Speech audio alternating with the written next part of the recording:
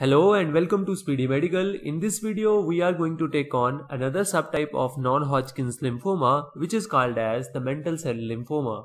If you haven't watched our previous video on the follicular lymphoma, just watch the video and then resume this video. To start with the basics, as you already know that within the lymph node, we have the areas which are called as the cortex, paracortex and the medulla.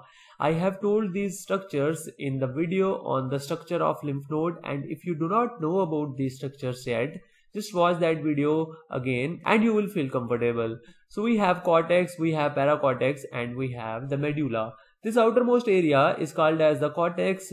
Just deep to the cortex we have paracortex and in the center we have the medulla. Now if we take on the cortex, within the cortex we have what are called as the follicles. Now these follicles, they are round structures which are formed as a result of the aggregation of the B lymphocytes. So in the follicles we have primarily the B cells which are aggregated in the structures and they form the follicles. Now in the center of the follicles, the B cells, they are loosely arranged, and as a result of that the center will have a lighter appearance, and this is called as the germinal center.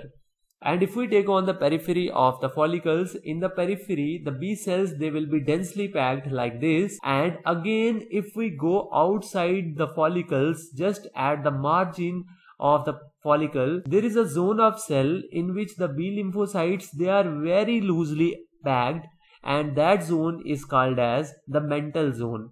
So this is the mantle zone. If I try to make that mantle zone on the lymph node itself, this will be the mantle zone. Here this will be the mantle zone.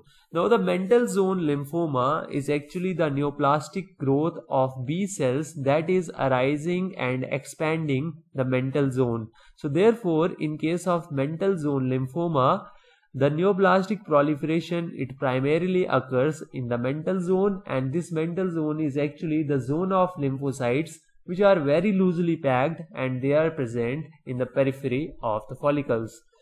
Now if we talk about the pathogenesis, and actually pathogenesis is the most important part which you have to remember for your exams, rest nothing is that important. The pathogenesis of this type of lymphoma, it involves a mutation which is called as T1114 mutation. As you know that in follicular lymphoma the mutation was 1814 translocation, but in this case it is 1114 translocation, and on the 11th chromosome we have a gene for cyclin D1.